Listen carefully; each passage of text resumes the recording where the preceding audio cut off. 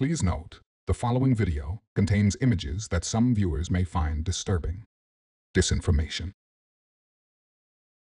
His KGB training now complete, Kalugin soon made his first big catch, recruiting a Theokol rocket scientist in New York City. That surge of momentum carried him through almost a decade of adventures, common to spies around the world, such as recruiting operatives, dealing with honey traps, collecting intelligence, and keeping a finger on the pulse of the Soviet Union's biggest adversary, the United States. During these years, the Berlin Wall was built.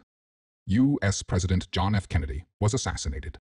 And Nikita Khrushchev, Kalugin's hope for a new Russia, would be removed from power and replaced by future leader Leonid Brezhnev in 1964.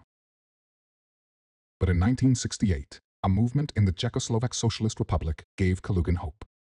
First Secretary Alexander Dubček was opening up his country, transferring more power to the people of Czechoslovakia. Kalugin, now the deputy station chief at the KGB headquarters in Washington, D.C., followed the events closely, secretly hopeful that the gentle democratization of the Prague Spring would spread through Eastern Europe and eventually reach the Soviet Union itself. His hopes were dashed on August 20th, 1968.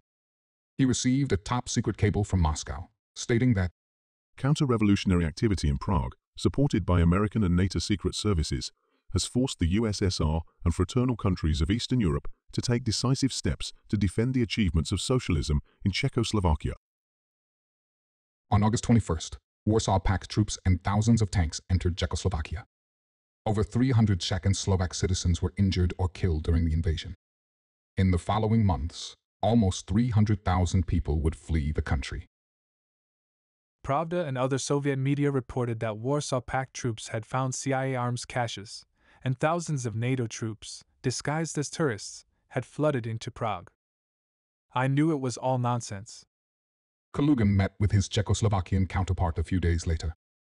No sooner had I sat down than the Czech resident, tears welling in his eyes, launched into an attack on the Kremlin.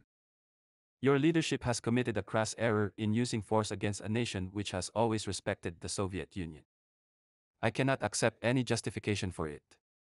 My children will hate you for what you've done to my country. In the days that followed the invasion, I sat in my office in the embassy and pored over hundreds of pages of purloined U.S. intelligence reports on Czechoslovakia.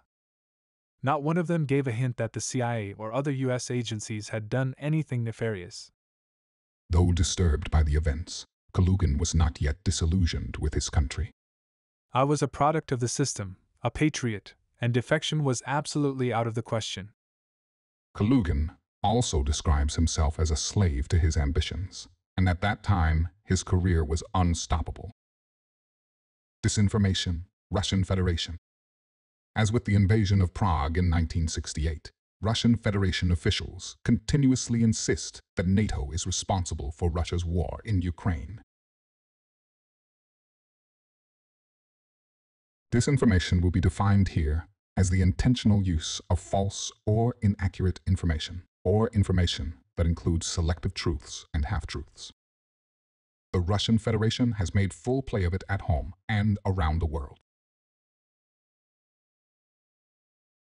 According to the RAND Corporation's article, The Russian Fire Hose of Falsehood Propaganda Model, Russian propaganda has the following qualities.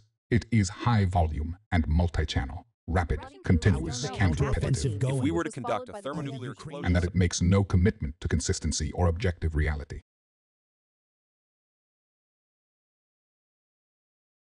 The Russian government and media are saturated with disinformation. Now, the departure from reality is spreading in Russia's education system as well. A forlorn echo from Soviet times can be found in the 11th grade history textbooks issued in 2023. While there is extensive material justifying Russia's invasion of Ukraine, it barely mentions Joseph Stalin's atrocities and returns to the Soviet depiction of Stalin as a heroic protector of his country. Though it mentions post-World War II repressions, it provides no information on the number of victims, and almost no mention of the Gulag system, in which over 18 million Soviets were incarcerated during Stalin's leadership. As in Soviet times, versions of events that don't align with the party line must be silenced. The Memorial Society was founded during the dissolution of the Soviet Union to research and remember victims of Stalin's regime. In the following decades, they expanded to include over 50 organizations inside and outside Russia. Members have risked persecution, imprisonment, and death to uncover the truth about human rights abuses. In November 2021, the Moscow City Court would levy diverse accusations against Memorial. In addition to accusing Memorial of violating the foreign agent law and endorsing extremism, prosecutors would claim that the organization formed a negative perception of the judicial system of the Russian Federation. In December 2021, Judge Mikhail Kazakov dissolved the Memorial Human Rights Center and shuttered their Moscow headquarters. In January 2023, Judge Kazakov would go on to dissolve one of Russia's oldest human rights organizations, the Moscow-Helsinki Group. It's not the first time Russian leaders have used the legal system as a weapon to silence their citizens.